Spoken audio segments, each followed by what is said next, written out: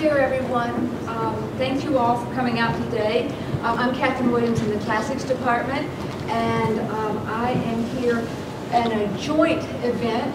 I'm representing the Institute for Classical Medieval Studies, and Mark Gallimore represents, and there are others here as well, representing ICMS and also Digital Humanities. It's our first joint event together, and this is just, we're really happy to be here working together. The Digital Humanities group, for those of you all who don't know, it is a group at Canisius that supports speakers and workshops and other projects that promote critical thinking and creative work at the intersection of information technology and the arts and humanities. And ICMS is a collaborative effort of faculty from the departments of Classics, English, Fine Arts, History, Philosophy, Religious Studies, and Theology that are designed to, that we're working together to enrich the intellectual lives of the Canisius and Buffalo communities through focused study on the vast, rich literary and material cultures of the ancient world and Middle Ages. So the topic of discussion today provides a perfect intersection for these two groups. Our speaker, Dr. Garstki, will speak to us on the digital transition at the rural sanctuary site of Athienou-Malloura on Cyprus. Dr. Garstki is the 2018-19 postdoctoral scholar at UB's Institute for European and Mediterranean Archaeology, a position which he took after he received his PhD in anthropology from the University of Wisconsin-Milwaukee in 2017. Dr. Garstki is an anthropological archaeologist examining the impact of technology on prehistoric societies and the effect of digital technology on modern archaeological epistemologies. His research interests include Iron Age Europe, prehistoric technology, digital techniques in archaeology, and 3D digital artifacts, on which subjects he has several recently published articles or journal publications in press. His monograph, Digital Innovations in European Archaeology, is under contract with Cambridge University Press in its Elements in European Archaeology series. Clearly, our speaker is well poised to talk to us today on the question of how new digital methods can and should be utilized in archaeological research and cultural heritage studies, and I asked you to please join me in welcoming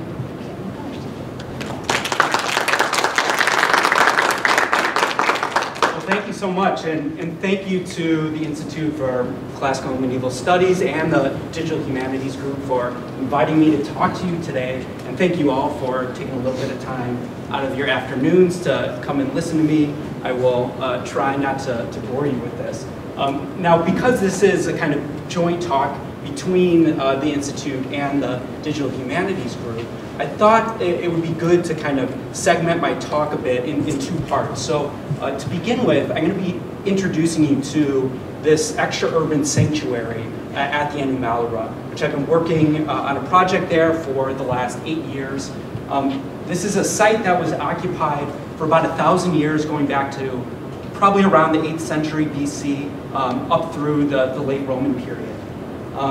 Now, in discussing this site, I'm going to introduce the way that we have begun to use different types of digital technologies in the field to expand our research, to document the things that we're excavating, and also to make our archaeological finds more available to the public and other stakeholder groups who may be interested in what we're doing.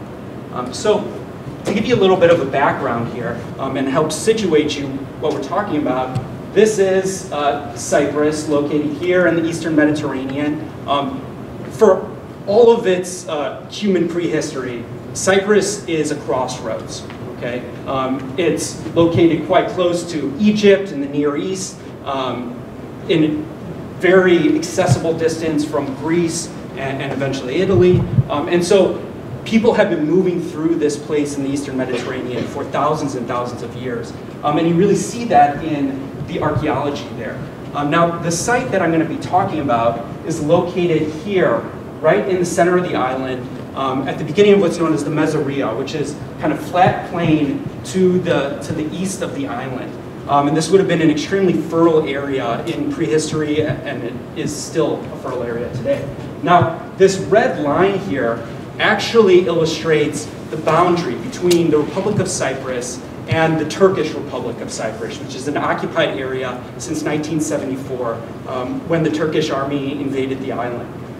Now, in this kind of red zone here, there's a small area known as the UN border zone. So it's a demilitarized zone that is occupied by the Greek Republic side, but there's no military. It's actually a rotating set of UN guards that patrol the area. So while the site itself is not in this border zone, the village very nearby, which our project is based in, is actually in this border zone. And you can look across to the other side, to the occupied Turkish side, and actually see gun emplacements on hills overlooking the village. So that situates you a little bit spatially. Now, temporally, the site that I'm going to be talking about really started in the Iron Age in Cyprus, okay? So this kind of blocked out area here. The Iron Age in Cyprus is really known for the development of these city kingdoms spread throughout the island, highlighted here with blue dots. Now, each city kingdom controlled or occupied a different part of the island, including its resources, and there was also often conflict between these city kingdoms, kind of in boundaries and territorial disputes. So these red dotted lines here are just approximations of where the end of these city kingdom boundaries would have been. But I do want to point out, you'll note that the site of Athienou-Malloura is right kind of in the center here between a number of different city kingdoms. So its location was probably extremely strategic as a place where people would come from either city kingdoms and trying to make some larger political point resting on their religious beliefs. Now, the site itself was occupied from the Cypro-geometric, and I'll get into some more detail about our evidence for that, all the way down through the Roman period. Now, at this time in Cyprus, these kinds of sanctuaries, these extra-urban rural sanctuaries, set in the middle of nowhere, not near any type of settlement, the type of activity is pretty standard across the Iron Age. So architecture of these sanctuaries are not necessarily what we might think of as traditional classical temples. Okay, the architecture is not very grand. It really is an open-air courtyard surrounded by a peribolos, a wall, where you have the sanctuary space in the center. It's often highlighted by different types of pyrotechnic installations, so ritual fireplaces or altars where animals that possibly would have been sacrificed and burned, or other types of ritual surrounding this fire emplacement would have taken place.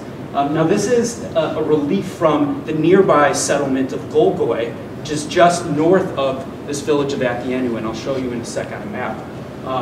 And this actually illustrates Iron Age ritual in progress. So you have a priest here sitting in front of this altar, kind of dip in the center, and a line of people processing in with little figurines or statues, holding them, where they're going to come and dedicate these things to various gods. And so in these types of sanctuaries, you get a whole lot of terracotta and limestone statuary.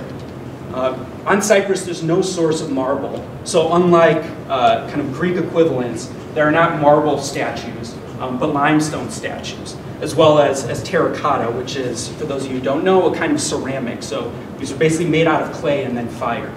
Now this is an example of a sanctuary at Irini that is now on the occupied side, but this was excavated in 1929. And you see here, these are all little terracotta statues that were brought here by people visiting the sanctuary and praying in this way to the deity.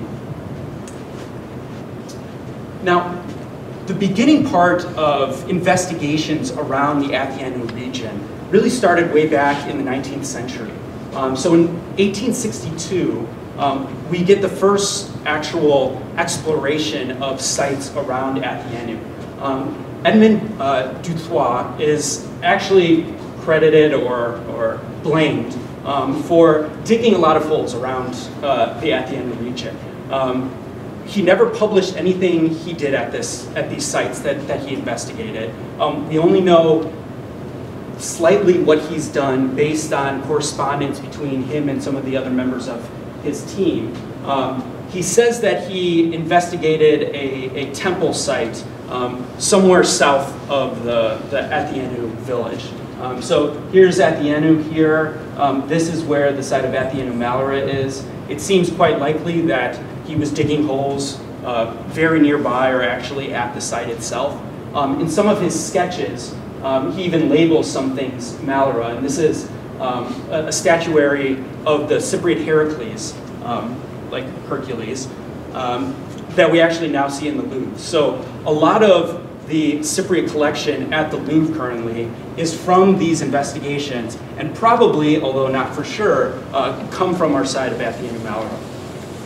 Now, a little bit later in 1870, the Italian-American Cesnola was an American consul to Cyprus. He had a great affinity for archaeology and prehistory and the past, and also did his own excavations, some very unethically, around the region of Athienou. And so we again know more or less where he excavated in his so-called temples, as well as this settlement site of Golgoy, which again is just kind of northeast of the town of Athienou. Now for a little bit of reference, and I know this map is small, but this site now is in the occupied zone, and this site is not in the occupied zone. So the line runs right there, just north of the village. And so a lot of these materials that Cesnola dug up and brought back from his expeditions actually became the founding collection of the Metropolitan Museum of Art in New York. And Cesnola became the first director of this museum. So the connection to Athienou and the immediate surroundings of the village really have a surprisingly large impact on some of these major museums, obviously in France and the US, as well as the British Museum. Now, the site of Athienou-Malloura has been worked on by the Athienou Archaeological Project since 1990, under the direction of Michael Tumazu, who's at Davidson College in North Carolina. His family is originally from this region and this town specifically. And on some surveys, he had some people actually point out directly where this site was. These were actually former looters, interestingly enough. So throughout the almost 30 years of investigation in this area, AAP, as we call it, has conducted really massive pedestrian survey of the entire region, as well as more directed excavations of different locales. And so what we have in the valley, this is the larger Malloura Valley, we have this sanctuary site here, as well as a small settlement area that really dates to the late Roman into the Byzantine period. We have a number of tombs that date from the Cypro-Archaic all the way to the Hellenistic period, here and here. And then we also have some Venetian occupation, some kind of industrial activity, as well as a kind of mortuary site, a cemetery. So the valley itself has been used for a variety of reasons for thousands of years. What I didn't even touch on is there's some evidence for pre-pottery Neolithic extraction sites of stone from various areas in this valley as well. Now, through this time, the project has kind of developed a very close relationship with the village of Athienou itself.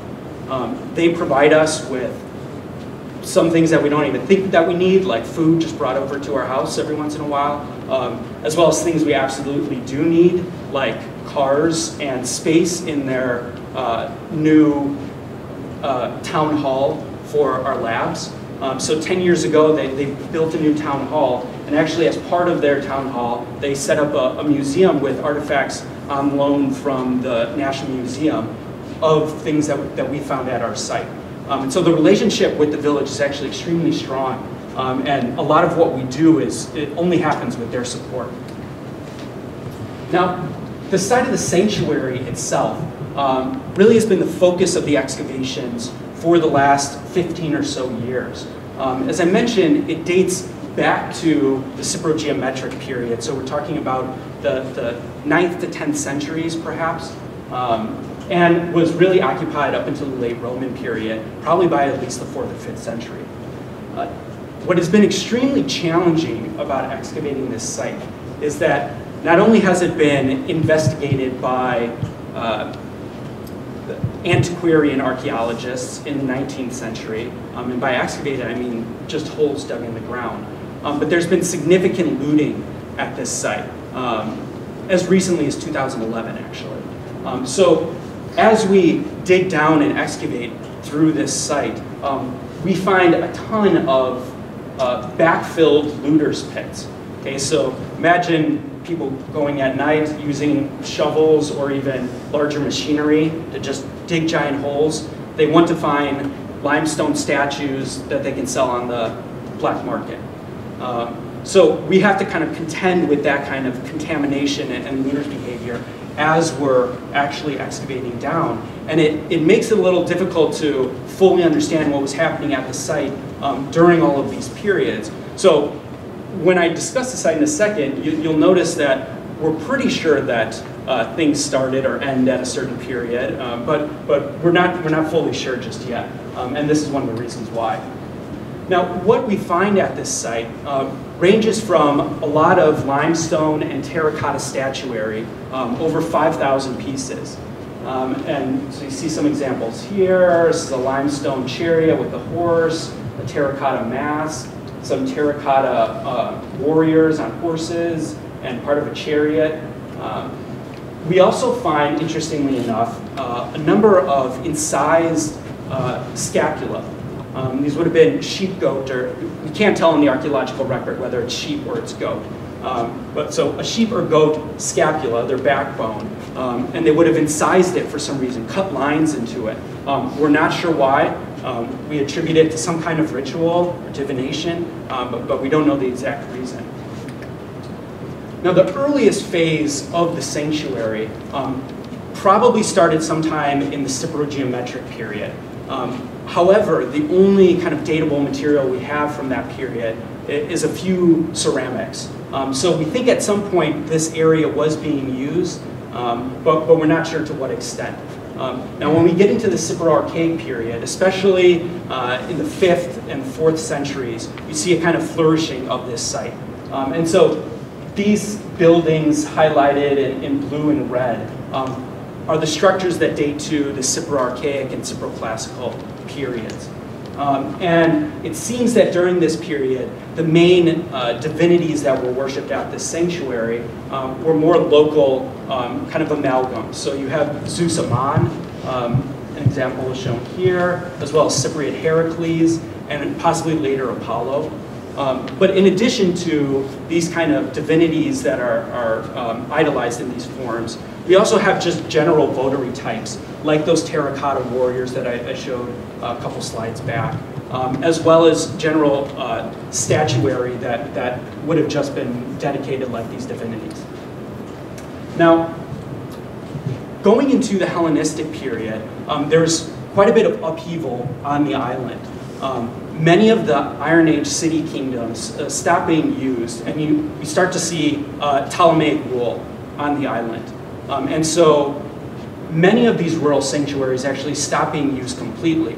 Athienou-Malloura seems to have been reorganized and changed a little bit, although it still is used as a kind of ritual site, a religious site.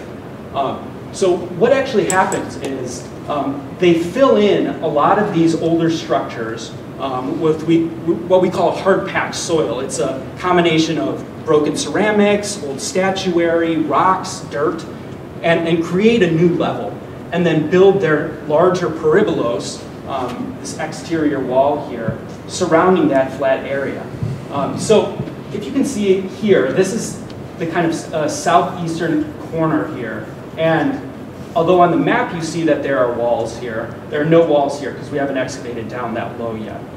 So this level covered the existing foundations of the earlier structures and kind of created a new religious space. At the same time, there was also reuse of older statues that were dedicated in the sanctuary. So this is a fully life-size limestone statue that was used in a wall right here. If you can see here, this is a fragment of a limestone statue that is used as a kind of fill in this wall. And this piece, this Cypriot Heracles, was actually found packed into this, this hard packed layer that was used as a floor. So its face would have just been sticking up. Now also during this period, we see the development of this kind of altar. Now I know it's a strange shape, and that's partly due to it being dug into by a looter in 2011. But we see, if you can see here, it's a little bit light, there's this basin shape that mirrors the same basin shape on that relief from Golgoy that I showed at the beginning of the talk. And so you get as a Pise altar, kind of a trampled earth altar, that would have been continuously burnt and filled in with more burnt earth, and then filled in with Pise, then burnt again. And so you get these multiple levels of ash and burnt earth that over time created this shape. We also see the development of a monumental entrance to the sanctuary. And again, this is a little bit bright here, but we have a reused ashlar block that acts as one of the door jambs that's still in existence. And then the threshold stone, again, unfortunately, was cracked in half by looters as they went down through half of this entryway. And so we see now and this was excavated actually just in the past couple of years. Before this, we didn't actually have an entrance to this sanctuary. So now we at least know where people are kind of funneling through as they enter this kind of sacred space. Now, at the same time as this reorganization was happening, there seems to also be a shift in the types of deities that were worshipped at this site. We see a huge number of Cypriot pans statuary being dedicated during this period. And this actually is a picture from the excavations in 2017, where we found over 50 fragments of different pan statues in one small area at the site. We haven't tried to refit them all, but we're dealing with at least 25 statuary individual pans, and this more than doubles the number that we had in the last 25 years of excavation there. There also seems to be a shift from solely dedicated towards male deities to some female deities. So we're finding a number of statuary of Artemis, as well as a series of other female, not deities specifically, but females dancing in circles, which is a fairly common Hellenistic motif on Cyprus. Now, the very end of the occupation of this site is still incredibly limited. We know from some artifacts that this was being used in some way during the very late Roman period into the kind of adoption of Christianity. So we have a lamp fragment that has an inscription or an engraving of a lamp maker in Athens from the 3rd century CE AD that would have sent their lamps throughout the Mediterranean in the 4th or 5th century. So it seems that someone is using this site, we're not sure for what reason, at least during the 4th or 5th centuries AD. And then we also have this lamp, I don't know if you can see, actually has a cross on it.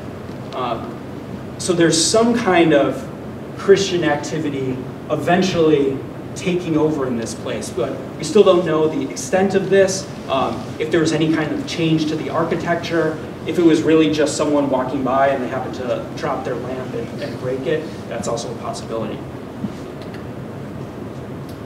Okay, so this is what we've been doing at this site, at this sanctuary, for the last almost 30 years. Now, when I became affiliated with this project in 2012, something that I was involved in is helping the project that had been going on for so long kind of transition into this digital age. All across archaeology and various disciplines of archaeology, we're starting to adopt different types of technologies and techniques that we see as being helpful for us in recording the archaeological record, in publishing or disseminating the archaeological record, or analyzing it. And a lot of this in the last 10 years has come about due to the decrease in cost of software and hardware, and the increased availability of these techniques for the kind of everyday archaeologist. And so I want to walk through some of the ways in which AAP has adopted these larger techniques on our site specifically. And I could talk about some of the benefits that we immediately see from using these technologies, but also some of the fears that we have about using some of these things without fully understanding them. So the first thing we started to do in 2012 was adopt a mobile digital recording strategy. Beginning around 2010, 2011, incidentally right when the iPads came out, some sites, very large sites, working at Pompeii, for example, started to use tablets for recording in the field. And they referred to this as kind of mobile recording or creating born digital data. So that traditional field methods and the way that archaeology is done still almost at every site is you have forms or written notes that you're taking as you're recording, right? Because archaeology is a destructive discipline, and so we try to record everything to make sure that we don't lose any information after we've dug it out of the ground. So one way to do this is by translating a lot of these analog paper recording techniques to a digital form. So we have field notes, and again, this is a bit blurry, but one staple of the archaeologists in the field is taking field notes, copious field notes about everything that you're doing, everything you're digging out of the ground, how the soil feels, sometimes even what the weather is like. This can all be done on a mobile device, on a tablet. The benefits of this is that we now have this in immediate digital form. So at the end of the season, all of the field notes are in digital form, and you can easily search them. You can go back through various days by not having to page through individual notebooks looking for a specific day when you excavated this because you can't remember. It also allows us to insert other types of media into the field notes themselves. So taking pictures with the iPad itself and being able to insert those directly into that day's field notes. It also allows us access to our digital database. So after a project has been working for this long, you have an incredible amount of information about individual trenches, larger areas of the site, artifacts that you've excavated, stratigraphic units, which are the kind of layers that create the site itself. And so we have access to this database right on the tablet itself. And it allows people who are working in the field to enter this information directly into a database and also get that information out so that they can use it while they're excavating. So we found that this is incredibly useful. Now, a problem with it is that like any other technology that archaeologists use, for the most part, was not designed for this purpose. It was not designed to be in the 110-degree heat of a Cypriot summer. We have problems with overheating tablets.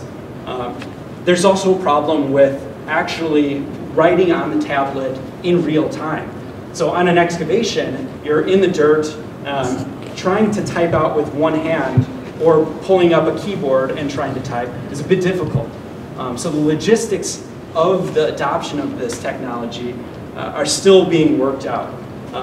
But there is, overall, throughout the discipline of archaeology, a push to try to utilize these tablets and these mobile recording devices in the field so that we have all of this information in digital form immediately. Now, another technique that we've been using is what's known as computational photogrammetry. Okay, photogrammetry is simply based on the principles of stereoscopic vision. Okay, we have our two eyes, and they have overlapping fields of vision. Where those fields of vision overlap, we can see in 3D, in 3D. It's a similar principle to photogrammetry. You have a lot of photographs that overlap slightly, and we're able to create a 3D structure from those overlapping images.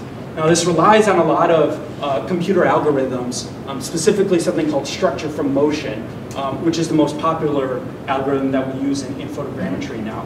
But it allows us to, in the field, take a bunch of photographs like this. So this is an image of, on software that I use. All these blue squares represent where a photo was taken from. And this is on part of our site.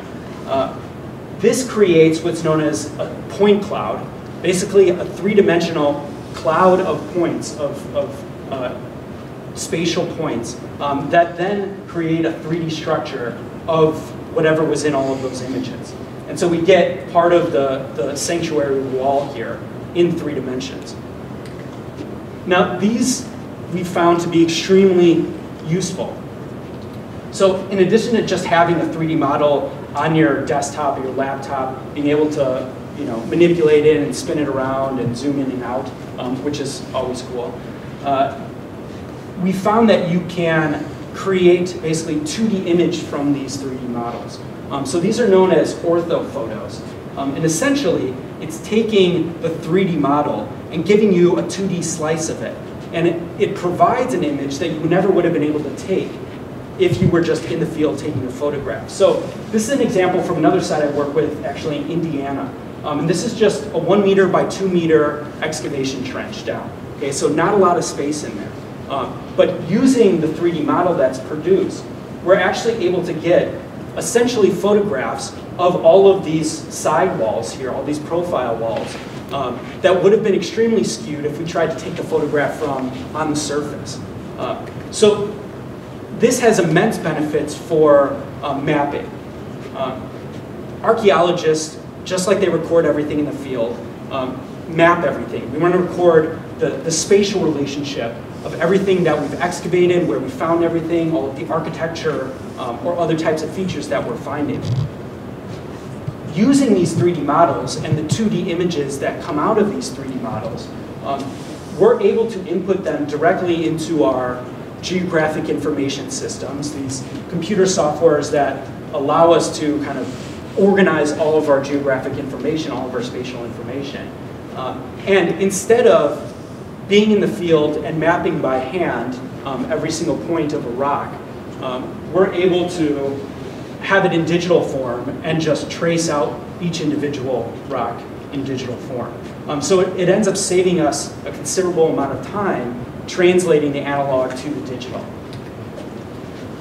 Now, another technique that we've been using a lot is what's known as structured light scanning. So this is a principle somewhat similar to laser scanning. But essentially, you're using the principles of triangulation. And if you see in this video, this projector is projecting a series of light strips onto this artifact in front of it. Depending on how those light strips are displaced on the surface of the artifact, smaller cameras pick up that displacement and create this point cloud, the same kind of thing we saw with photogrammetry. So essentially, we can create 3D models of the artifacts that we're excavating out of the ground. Again, the benefits of this are pretty extreme. So accessibility. All of the artifacts that we excavate from the sanctuary or any part of the excavations in Cyprus are all stored at the Larnaca Museum in Cyprus. So if we want to look at any of them, we have to fly to Cyprus, ask permission to have them taken out of the storeroom, which is extremely crowded, and we only have maybe 3 or 4 artifacts at a time of almost 5,000. Okay? Having them in digital form allows us to investigate these at an exact scale from our couches at home with our desktops. It's not the same thing as having it in your hand, and any archaeologist will cop to that. but it provides a number of affordances that just a photograph does not provide to an archaeologist. It also allows for more detailed analysis of these artifacts without any destructive properties. So every time you touch an artifact, there's potential for something going wrong, right? Especially if you're not wearing gloves. So doing this, especially with fragile artifacts, allows the artifacts to stay safe while still being able to conduct research on them. There's also the possibility of bringing together collections that are maybe in more than one museum, which, as we talked about with the Cesnova collection or the excavations by the French in the 19th century, these are distributed to various museums throughout the world even. And there's no possibility in the near future of having all of those artifacts come together. But if we can have them at least digitally and bring them together in a digital form, it is maybe one step towards that.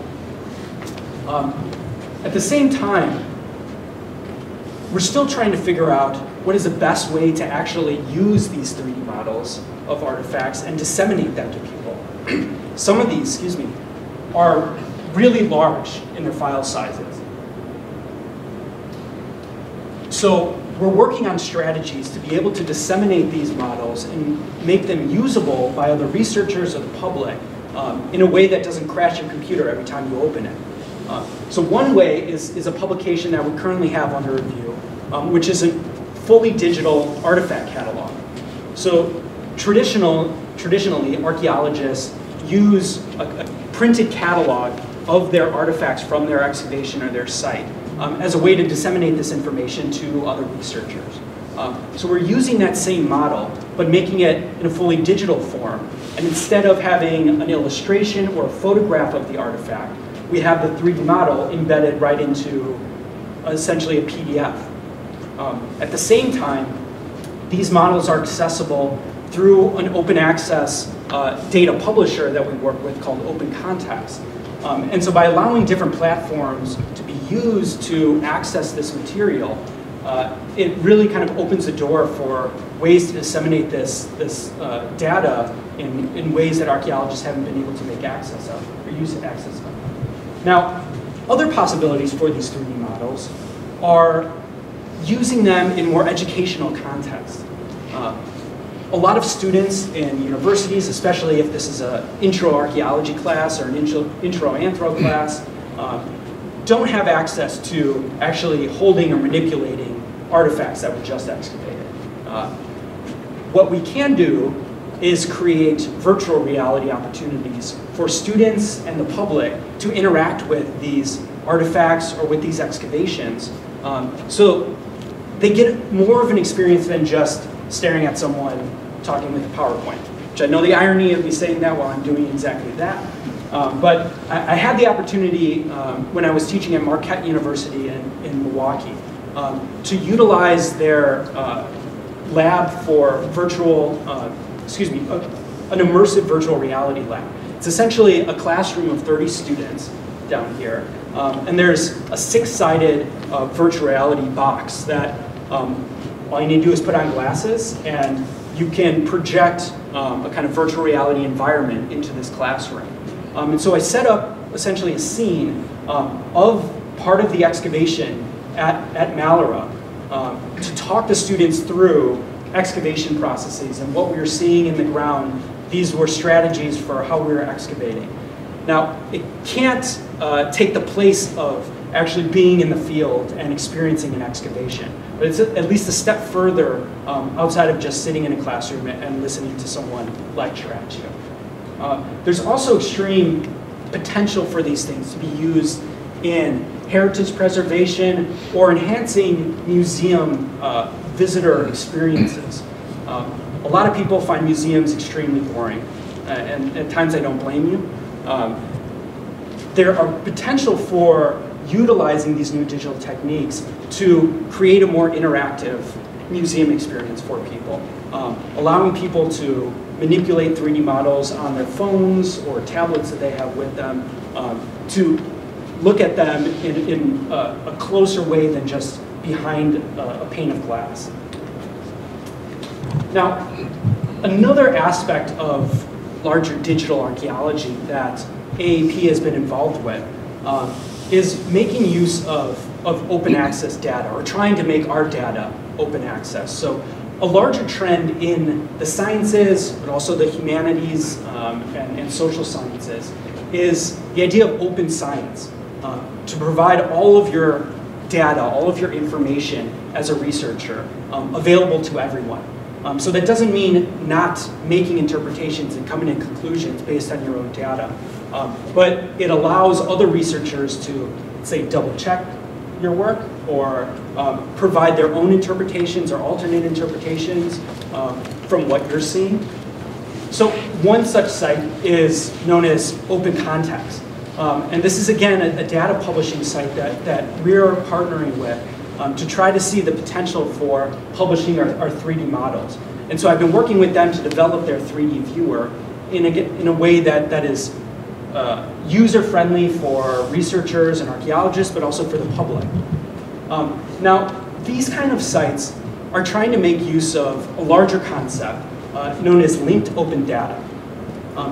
This is an idea that researchers, not just in the sciences, but in the humanities and social sciences, can do a better job of using what we call the semantic web, of connecting up our data across sites, across regions, even across disciplines. So the idea of the semantic web is that every piece of data, whether it's a recording from an excavation or a 3D model, has an associated set of keywords that identify it in a standard way across the entire web. So that this site of Malloura has standard definitions that it's a sanctuary. It has dates in the Cypro-geometric, in the Cypro-archaic, in the Cypro-classical, Hellenistic. So in theory, if anyone searched on some database, show me all of the sanctuaries that date to the Cypro-archaic, this site would show up. Okay? The idea of linked open data is doing this on a much, much, much larger scale. And so you have projects like this one called Pleiades, as well as Periodo, which are trying to do this standardized locations in the classical world, in the case of Pleiades, or time periods in the classical world in terms of Periodo. Across regions, across countries, even across disciplines of archaeology, we may use different time periods to talk about the same chronological period. And so by using standard forms like this, it allows projects and data to talk across each other, or to each other. So there's an extreme potential for making the most of the data that we've already collected in archaeology, as well as the information that we'll continue to collect as excavations continue to go on. Now, these new technologies are not without their problems. One significant issue that I see with archaeologists taking up these new techniques of 3D scanning and 3D modeling is that many archaeologists don't know how we go from digging something up in the ground to having a pretty 3D model that we can play around with on our desktop. This is something what we call the black boxing the technology. It's an idea that technology, a lot of technology, has become so complicated that we actually don't know what's going on behind the veil inside this black box. We only know that there's an input and there's an output. And for the most part, we don't really care what's going on in the black box because we have a pretty 3D model that comes out of it. But if we start to use things like 3D models in archaeology more and more, and they almost replace, in some sense, the things that we do with the physical artifacts, there could be some issue by not understanding that process. So I want to just demonstrate a few issues that we notice by using our structured light scanner and scanning some of these artifacts. The creator, the user of the scanning system, whatever you're using, has a great deal of influence on the final product.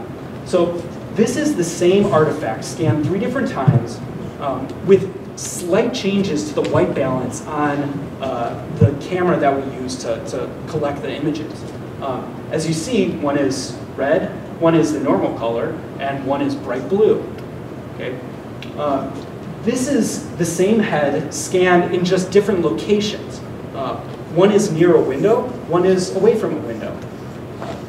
And one is much brighter, one has more of a yellowish tint to it.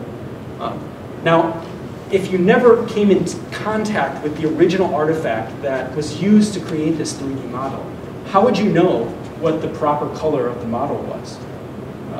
How would you know that this Heracles head was not blue? And you'd ask a bunch of questions like, why is this limestone blue?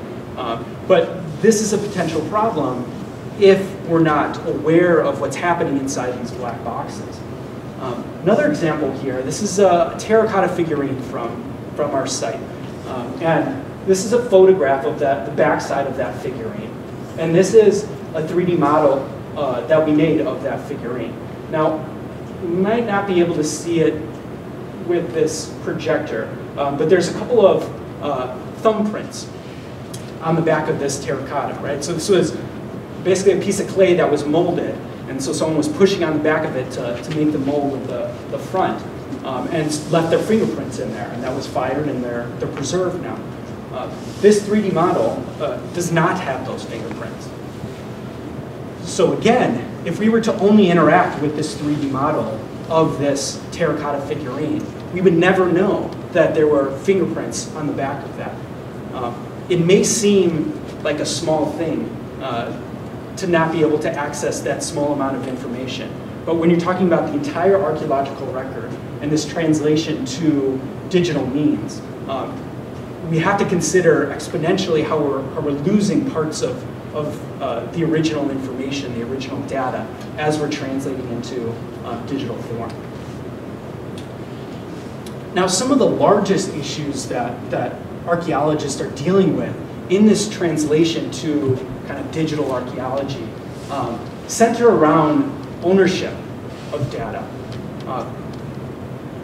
There's still a lot of debate going on with institutions and countries, Department of Antiquities of countries, about who really owns the 3D model of an artifact that was excavated in this country and belongs to a particular museum.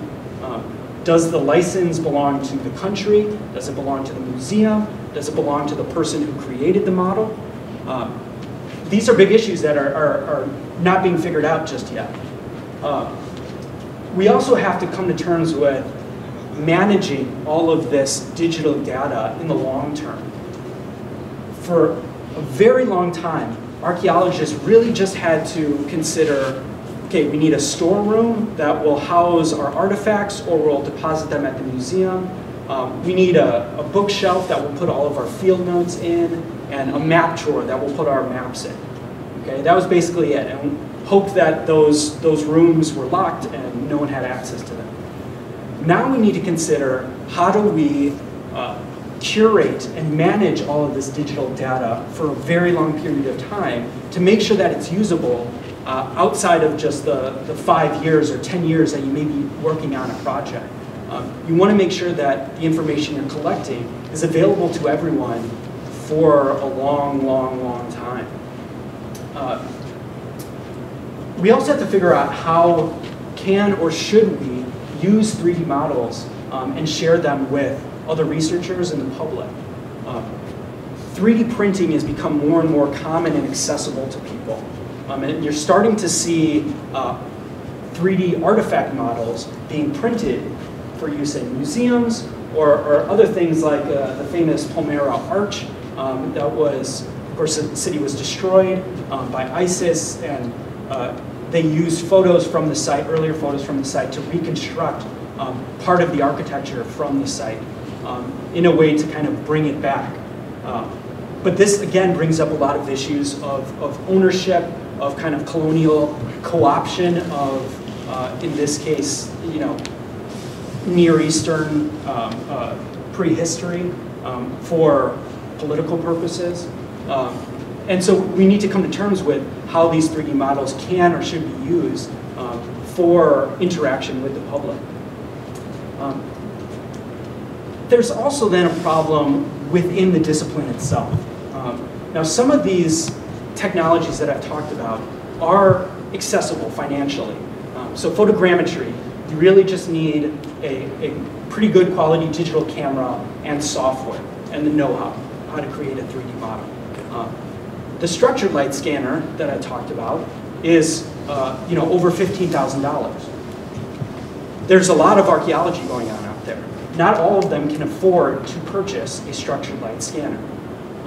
So what we're starting to see is that there are projects that have the financial resources to purchase these technologies and to be at the forefront of utilizing these techniques in the discipline, and projects that do not have the capabilities to do that. We have to figure out if that gap is going to continue to widen, or if there's a way that we can kind of keep that gap closer and allow for all of the data that's being collected to actually be utilized by all archaeologists. Well, I want to thank, again, everyone for coming and spending some of your afternoon with me. Obviously, I want to thank a lot of the funding bodies that have allowed us to do a lot of this research, and the directors of the Athienou Archaeological Project for bringing me on and working with me. I'm also going to have a little plug here for a conference that I'm organizing at the beginning of April, April 6th and 7th, at University of Buffalo, Critical Archaeology in the Digital Age. We're having 17 speakers, international and national speakers, coming to talk about a lot of these issues that I just mentioned, how we're critically using these digital technologies in archaeology, and how we should kind of move forward in this. So thank you very much.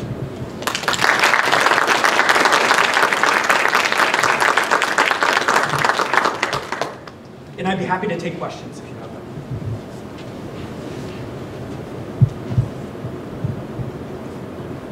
In producing some of these 2 and 3D things, yeah. Are you able to also preserve or accurately the scale, so that then you can like overlap and say, does this match this one, the same size? Yes.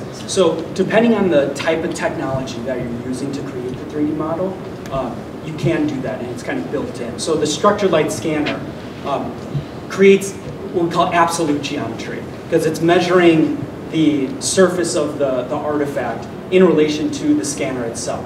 So the 3D models that we create using this technique are geometrically accurate to the original. So you can take multiple pieces and put them together digitally and see if they either fit or they're the same thing. Yeah. Now photogrammetry, because it's based on the images themselves, it's only accurate in scale to itself. So it doesn't live in kind of a real world spatial sense. So you need to add in the dimensions there. So when we're doing it in the field, we use control points on the ground that we know they're actual coordinates, whatever coordinate system we're using. And we feed that into the program and create the accurate models that way.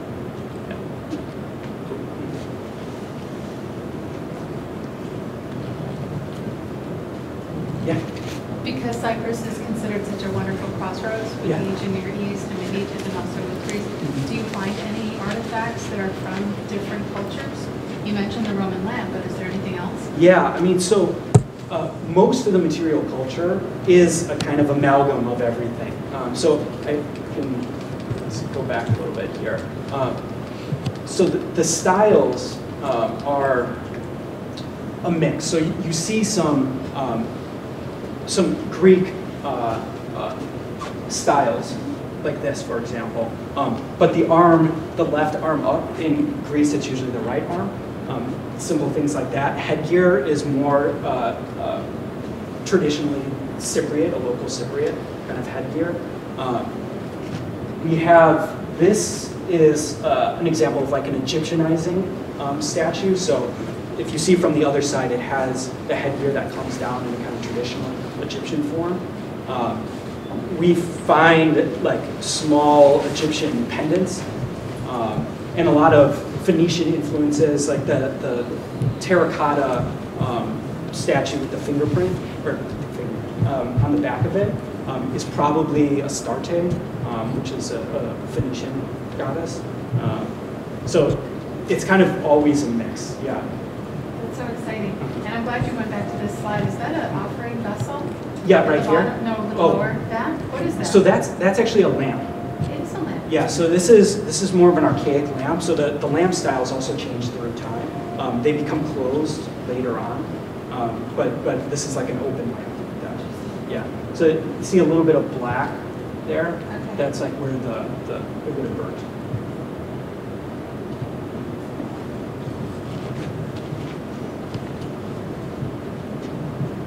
So it's not really a digital question about digital technology, but can you speak a little more about the problem of looting in the modern era? And because I think a lot of us are probably have a sort of a almost adolescent curiosity, and yeah, seems darkly exciting. Yeah. You know, like, what is the? Do you get a sense of what the market looks like? What are their objectives when they are looting? What are they leaving behind? To what extent are they knowledgeable about what they're looting? Or Yeah. So in terms of, I'll start with the last question first. In terms of knowledgeable, they're extremely knowledgeable. So as I mentioned, Dr. Tomazu came across this site because he was, investigating around the village, and a known looter said, "Oh, come here, I'll show you something." And he was just walking in an empty field and like stuck a stick down, and it's like, it's here. And that's where the sanctuary ended up being. Yeah, so they know what they're doing.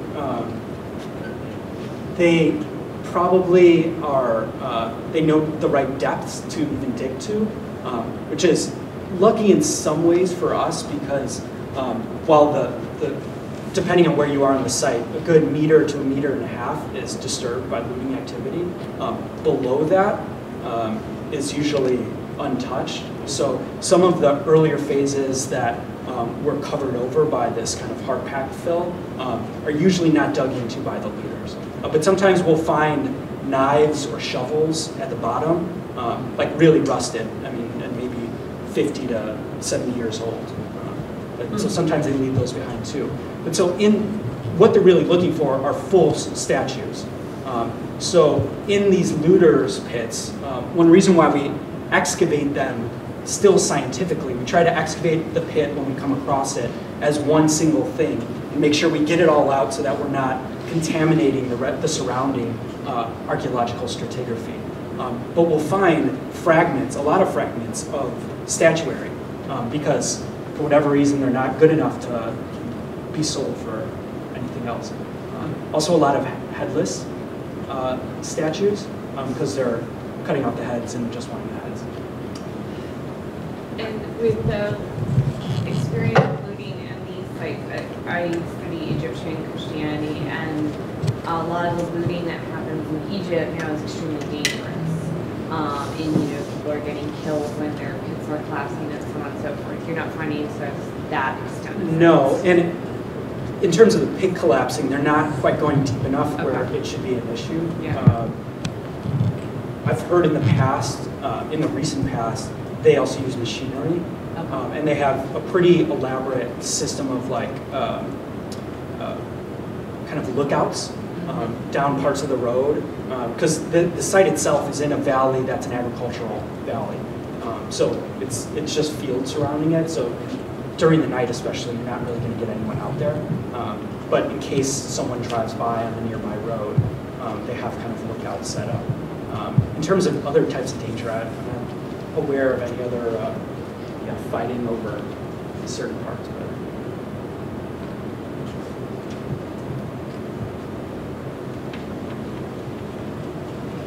it certainly gives urgency to the work, because for each passing year that we're not doing this is laid open the potential for vandalism.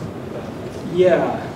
I mean, and again, this isn't necessarily to talk about looting, but another dimension that probably should be considered as well is that these are local people. A lot of times they're looting to sell it to get money. we have to then have a discussion about the value of cultural heritage preservation from the archaeologist's point of view to this villager who is just trying to make money and support them and their families. So it becomes a little stickier than just they're doing terrible things in their backyard. Good guys, bad guys. Yeah. Absolutely.